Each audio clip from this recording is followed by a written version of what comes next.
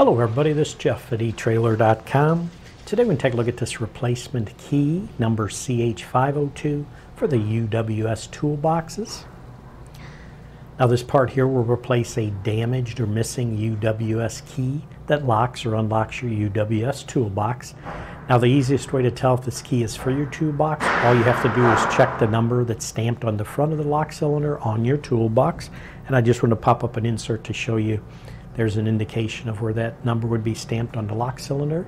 Just match that number to the key that you need. This one happens to be a key number CH502, so that's going to match any of the locks that are stamped CH502. Now this is for a quantity of one key.